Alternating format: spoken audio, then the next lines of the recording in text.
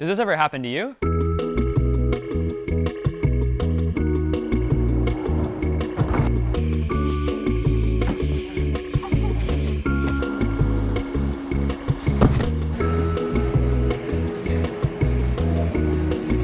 Then you're in luck. Today, in a departure from our normal boulder-centric content, we're going to be experimenting and exploring with a whole new area called endurance.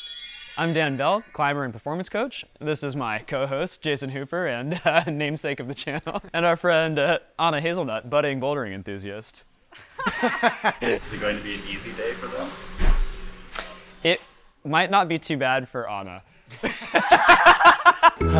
So I'm already pumped. And you want me to do that again? That's the thing, right? So it's a little hard to tell for you.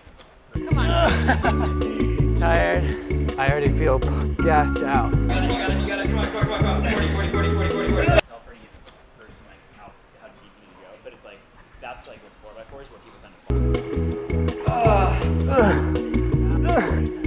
to It's just so boring. We'll be looking at a variety of methods and interventions with a special eye towards boulders, though many of the principles should still work nicely for sport climbers or trad climbers. To some extent, endurance is just another facet of strength. We tend to think of strength as ability to output a maximum force, but just as important as that for almost all athletic endeavors is the ability to sustain an adequate force long enough to accomplish whatever the task is that you're trying to accomplish. So, for boulderers, it is easy to get sucked into trying to build up a maximum strength because it sort of unlocks new moves and new problems, and there's a very obvious initial correlation between sort of max strength and an ability to execute moves. But endurance is what lets you send boulders. It's what lets you be reliable with sending boulders so that you manage to complete your projects as opposed to punting off the end. It lets you take advantage of a wider set of possible betas for a given climb without being restricted to just doing something that's sort of as short as possible. When your endurance is better, by which I mean your ability to sustain a given percentage of intensity is higher, each climb that you do in a session will be relatively less tiring so that you'll be able to do basically more harder climbs in less time over the course of your session, which will give you better technique practice and a more stressful training load, which will both contribute to your continued improvement and rate of improvement over time. There's often this false dichotomy that comes up between just getting stronger and getting more endurance. One of the sort of all-time fun quotes from, I think, Tony Yaniro was, if you're not strong enough, there's nothing to endure, or something along those lines. But the problem is that any of these things, if you run too far with it, will plateau. So very often you're going to hit an initial plateau with max strength while you're very far from your capacity and endurance. And so while it's worth continuing to grind on your max strength in that period, there's a lot of low-hanging fruit to be got out of endurance that will support the strength as well as your overall growth and development as a climber. Such endurance. We are athletes. Such athletes. So really, when you're thinking about training just about anything for climbing, but in this case endurance, your first two choices are on-the-wall training or off-the-wall training. Within on-the-wall training, you can do ropes or boulders. And then in this case, within those subcategories for training endurance, you have to reach failure or near failure. That's the stress of the system that you're looking for. And so the general ways to accomplish that is either a continuous effort where you're doing one relatively big long set or intermittent sets. And that's where you're doing a sequence of challenging repetitions with short rest in order to, in sum, reach failure. With that as a foundation, there's a lot of different ways that you can sort of trim and tailor endurance training to best fit your circumstance. But there's a handful of exercises or protocols that I find to be particularly effective as well as commonly available, and we're going to walk through some of those. So we're going to start with circuiting, which is just any continuous climbing on the wall done more or less to failure in one set. The two variations of this that we're going to demonstrate here are two very common ones. One is a custom circuit on a standard wall, something like the 2016 Moonboard, but they can be done on Kilter boards or anything else.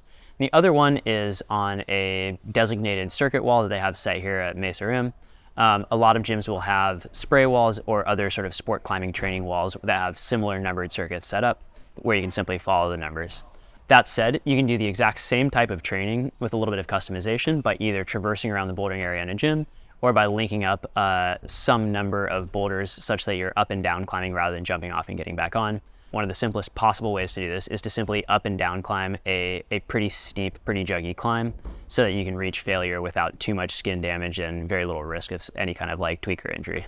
I really like circuits because they do a good job of allowing a sort of arbitrarily long climb at a desired level of intensity. They help you experiment with the feeling and execution of different levels of failure, and they seem to carry over very well to maintaining intensity on the wall. The downside is that not all gyms have good preset circuits, and if they don't, it can be somewhat challenging to set your own climbs at the right difficulty if you're not experienced with that. If you don't have access to good circuits at your gym and you're not comfortable setting your own, you can try this next method, which is repeats. Repeats are the broad class of things that people normally call 4x4s. You're just going to pick some number of boulders of a relatively consistent difficulty and do them as quickly as possible back to back until you reach your desired level of fatigue. By skewing the intensity, as we'll discuss later, you can make these a little harder and shorter, or a little bit longer and a little bit more fatiguing. Both of these can work quite well for different cases. The biggest mistake I see people make is picking stuff that is a bit too hard. Wow, see, like, I already feel gassed out. Nope. 2. Which will generally result in longer rests than were intended between climbs, and generally falling a little bit too early, so you fail to really stimulate some of the sort of like longer lasting energy systems. In a way, it ends up being like just a kind of haggard bouldering session rather than like a smooth and progressible sort of like endurance training method.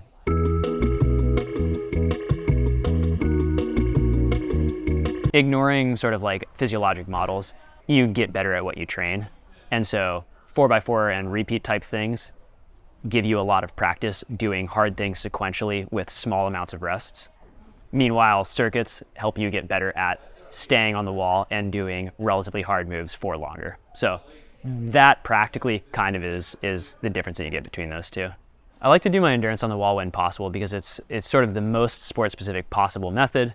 It's pretty fun. You get to sort of move and flow and experiment with technique and things, and there's a lot of soft benefits to it.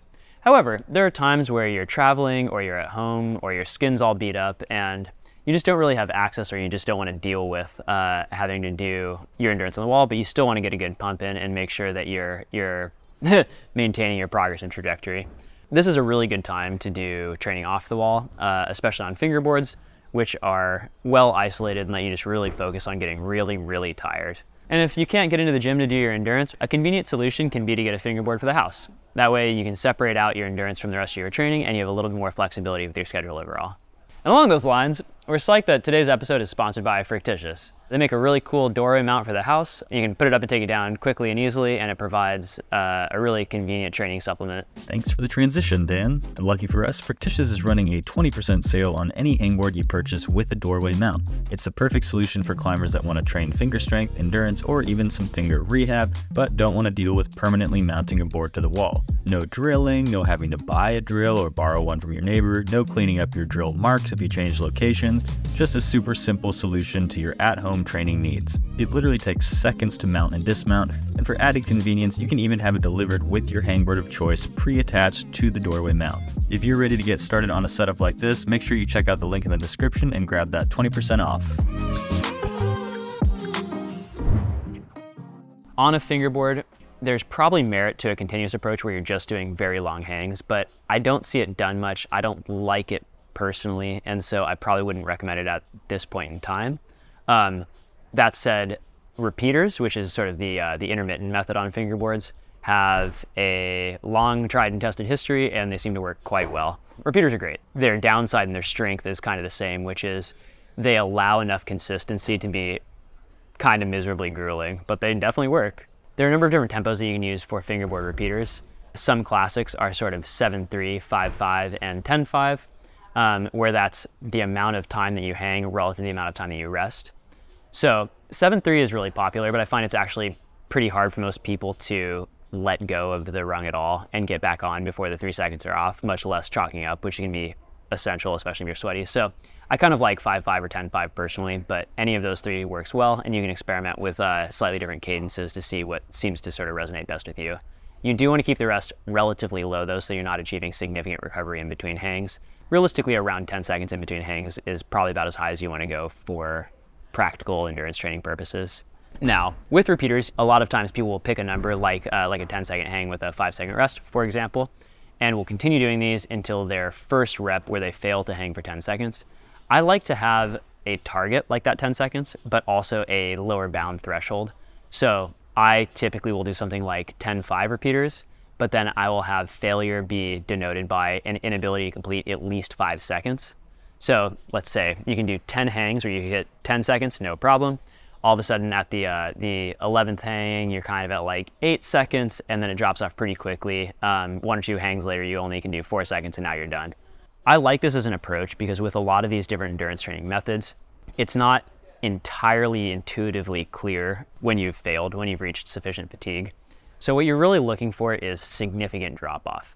So there's generally periods where you're snappy and fresh, a little bit less snappy and maybe a little powered down, but you don't feel particularly fatigued. And then there comes a point where kind of the wheels come off and there's a significant reduction relative to whatever the initial intensity was. And so I find that when you hit that point of significant reduction is generally a good time to stop. While we're at it, a conditionally convenient training option is doing endurance on a campus board. For some people, it can be nicer than fingerboarding. There's just a little bit more movement involved and a little bit less just hanging in the same fixed angle. Additionally, it is consistent, so it's very easy to record the amount of time that you spent on the board or the number of moves that you did. And it also provides a very straightforward overload mechanism by which you either do more repetitions or you add more weight. So I think there are times where this can be really, really useful, especially if your skin hurts and you can kind of tape up and just get on the big rungs and kind of charge around until you reach failure. Remembering, of course, that failure should not be that you simply can't do a given rung spacing. It should be that you kind of peel off the wall, your hands open up at around the time limit that you're looking for. Generally 30 to 120 seconds is a great range. That's going to somewhat constrain the intensity by itself, but you want to make sure that you're not going like 1 lap up and then falling off. You can either do continuous up and down climbing, or if the down climbing is either aggravating for the elbows or it's just a little bit too complex given your level of experience, you can go up sort of as far as you can, hop off, immediately get back on, and keep doing laps on it as you would with the boulder repeats, but in this case it's just a very simple sort of foot-free boulder. Doesn't really matter what the spacings are. You can control the difficulty a little bit that way, but since you're mostly looking for just sort of movement and time and retention, you can kind of do whatever spacings you want, kind of wandering around on the board. If you are strong or very strong, you can do the campusing all without feet on smaller rungs or even with a weight vest so that you achieve failure in about the right amount of time. If you don't really campus, or you're a newer climber, or you're just got way stronger fingers than sort of pull strength, it can be pretty useful to have your feet on something so that you can kind of support your weight as you move around on the board. The last endurance training category that we're going to go over today is, in some ways obvious, rope climbing. Rope climbing is great because it's social, typically available, set with this purpose in mind, and it's generally a sort of like fun and more physically gentle way to get very, very pumped. The downsides is that a lot of rope climbing in gyms is not super steep, which means that you're potentially going to be very much flaming out your forearms while sort of sparing some of the bigger muscles. If you've already done a bunch of bouldering over the course of the day, that can be good, but I think for boulders especially, there's a lot of merit to doing most of your endurance climbing on fairly steep terrain, as it requires a bit more control and awareness, and also gives you a little bit of free volume in some of the bigger muscles, while also letting you use bigger, more comfortable, and more ergonomic holds. So it can be a pro or a con depending on the situation. When you're doing rope climbing, you can do intermittent or continuous climbing as with any of these other methods. With top roping, I think it's typically more convenient to do sort of intermittent laps with relatively short rest. In this case, somewhere between 0 and 90 seconds. If you rest more than 90 seconds, there's going to be really significant ATP replenishment, and you're going to see somewhat different adaptations. You can do continuous climbing as well, either by, typically by up and down climbing, or by up climbing one route, down climbing a different route, and climbing up a third route, something like that. That is relatively commonly done. It is an effective way of linking things up on lead, but I personally find it to be pretty cumbersome on top rope. So laps on top rope or up downs on lead. I definitely prefer top ropes for endurance climbing because I think they're faster. There's less interruption of flow for clipping, as this relates to boulders especially. And if and when you inevitably fall, if you're not super duper pumped, it's easy to swing back to the wall and kind of continue climbing. Meanwhile, with lead climbing, again, especially for boulders, I find the clipping to be a little bit of a headache. I find that it's easy to fall before you're very tired, especially because boulders are typically not that comfortable on ropes. And it's just too cumbersome to get back on the wall, and it's hard to get as high a quality pump. Practically with rope climbing, with top roping especially, you have the choices of single lap attempts, doubles or triples. All three of these are good and pretty viable for bouldering. To some extent, single hard pitches are going to be the closest map to bouldering, but in my experience, they don't progress as smoothly.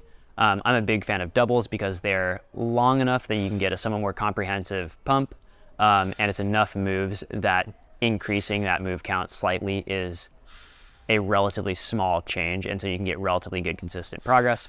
Triples can be nice too because it essentially guarantees failure if you're even approximately in the right intensity range, and it can also progress relatively well. But as you get sort of towards longer triples or beyond triples, suddenly the specificity and the projection onto bouldering can be less favorable. As an aside, one of the off-the-wall tools that we've been playing with recently is the critical force function on the tin deck.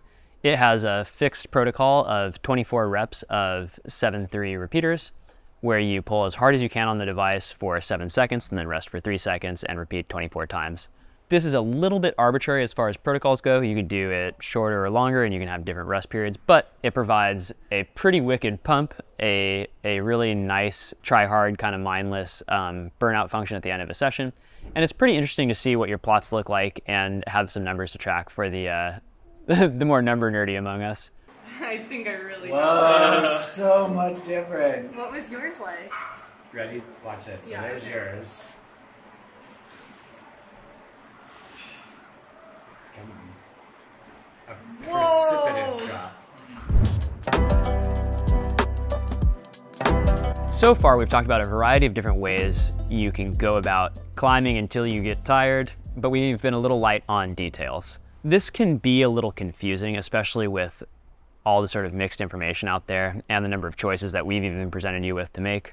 Happily though, the more general your training goals are and the less experienced you are with these training protocols, the more receptive your body's going to be. So given that boulders mostly aren't training to do a specific limit lead route, most types of endurance training will work well for boulders, especially newer boulders. So there's a very high degree of forgiveness, and if you can kind of by hook or by crook find a method that is comfortable and fun to you, such that you're able to do it fairly regularly and achieve failure or near failure a couple times a session, a couple times a week, you will almost certainly see a very clear improvement. Okay, so as a quick note, why are we not talking about what everyone else talks about in endurance videos, which is energy systems? The reason is, while we have a reasonable sense of what the energy systems are, and even to some extent how they work, there's a remarkable lack of compelling evidence about their exact contributions to different types of exercise, how different exercise interventions affect those energy systems and how they adapt, and especially within the realm of climbing, there's close to no evidence at all about how any of these things tie together.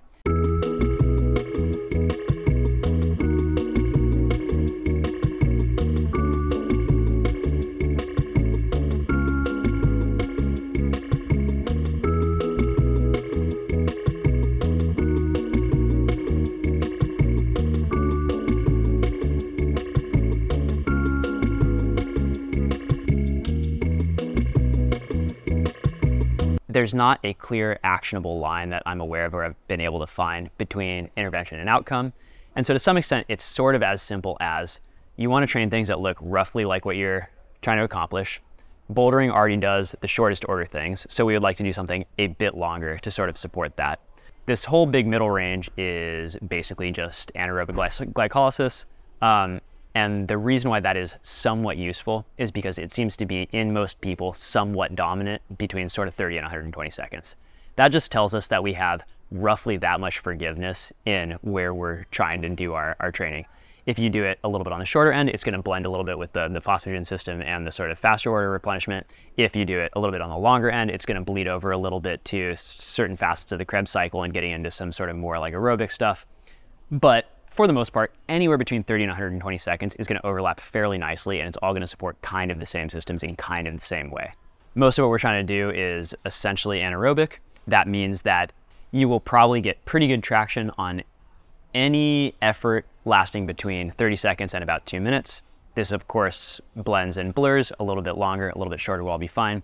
But things under 30 seconds to some extent are well sampled just by bouldering. Your typical boulder problem at sort of 3 to 10 moves is going to take sort of 10 to 30 seconds. So you're kind of doing that already just with your normal bouldering, whether it's kind of flashing or volume or whatever your normal bouldering workouts is, typically samples that pretty well.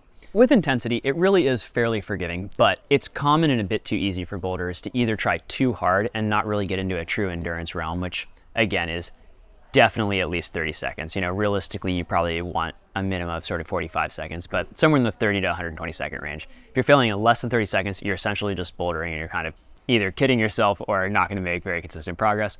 Conversely, people can sometimes think they're going to do some endurance climbing, so they're going to go top rip some like 10As when they're climbing like V10, and you're either not getting remotely close to taxing your systems, or you're being required to do like 300 plus moves to be able to get meaningfully tired. So you want to pick an intensity that allows you to stay on the wall for at least 30 seconds, and you want it to be hard enough that you get really quite gassed before sort of 2 to 3 minutes. As far as volume, I think that a minimum of 2 sets is generally necessary to see consistent progress. You might be able to get away with 1 for maintenance or for early progress when you're very new to it, but generally 2 or 3 tends to have good progress for boulderers when done at the end of sessions. You're not really relying on it for the totality of the stress of the session. It's just sort of a finishing set and a chance to get a couple of good pump exposures into the session. And I see really quite good traction with this with climbers of basically all levels. If you're well trained, or you have a lot of time, or you are transitioning into sport climbing or something like that, it can be useful to get as many as sort of like 5 sets to failure in a session. Beyond that, I think you're looking at really kind of diminishing returns at best. When you're looking at rest, you have amount of rest in between laps and an amount of rest in between sets. I think the rest in between laps should be relatively short, 90 seconds or less, and typically 30 seconds or less. But you can feather this a little bit as a progression method. So if you have 4 moderately hard boulders, you're able to do them all to completion with a 30-second rest in between. It's pretty easy to creep that down to 20 or 15 or 10 seconds, which is going to make everything harder by virtue of letting you recover a little bit less, and eventually you can kind of glue these all together so that they're immediately back to back, or if you're feeling really ambitious, you can actually glue them together as a circuit. So to some extent, striving to minimize the rest in between laps as you gain fitness as a method of making things harder is great. I think that the opposite is typically the case when you're looking at the rest in between sets, where you want the rest to be sort of as long as possible. If you have a reasonable amount of time, you can get through 3 sets of endurance with sort of 10-minute rests in sort of 30 minutes, and you can fit some of your strength training in with it. So with roughly 10-minute rest in between sets, that should give you about as much recovery and about as fresh an effort as you can get without having like a really impractical amount of time for your session. For boulders, I think it's good to do endurance at the end of the session. This is twofold. One, because more priority exercises should be done first. And since you are first and foremost a boulder is sort of the premise here, doing your sort of projecting, hard bouldering, and sort of novelty work at the start of the session is going to have a better payoff, while doing your endurance, which is sort of a lower priority supportive training, second, is just generally advisable. But additionally, being a bit tired from hard projecting is going to just let you achieve sort of a metabolic fatigue failure doing endurance more rapidly and on, to some extent, more comfortable, easier terrain, which is probably a net benefit and at worst, not much of a detractor. However, if you were to do endurance training first, it would significantly undermine your ability to project effectively. Your movement would be compromised and you'd have significantly reduced force output. So on days where you're training both projecting and endurance should be done last. Finally, you have frequency. People seem to respond best to moderately high frequency. Once a week will basically not do it. And so that's one of the things that I see as a common failure mode. One is trying stuff that's a bit too hard so that you don't really get into a true like endurance realm. And the other one is just including sort of token endurance once a week or every other week or something like that. I think that for a lot of training interventions, and this one in particular, a minimum of twice a week is necessary to see consistent progress, and it seems that 3 times works better. So when I'm training endurance or I'm having clients train endurance, I try to have them do some endurance at the end of their sessions, basically every session that they train. Tip 1 is pick climbs that are as skin-friendly, tendon-friendly, comfortable, ergonomic, and enjoyable as possible. If you pick climbs that are tedious or have movement that is just kind of clunky and unenjoyable, or the holds are painful, or the texture is too rough, not only will you not enjoy doing it, not want to do it, not try as hard on it, but it will sort of actively undermine the rest of your training. So comfortable, fun climbs, if and whenever possible. Second is steep boards seems to be really nice for doing endurance for bouldering because it has sort of more of that sort of powerful bouldery nature to it. It lets you use bigger holds to achieve failure in roughly the same amount of time. It lets you generally use kind of more comfortable holds. And just practically, it can be a little bit faster. It just gets a lot more sort of overall muscle engagement, which is probably good.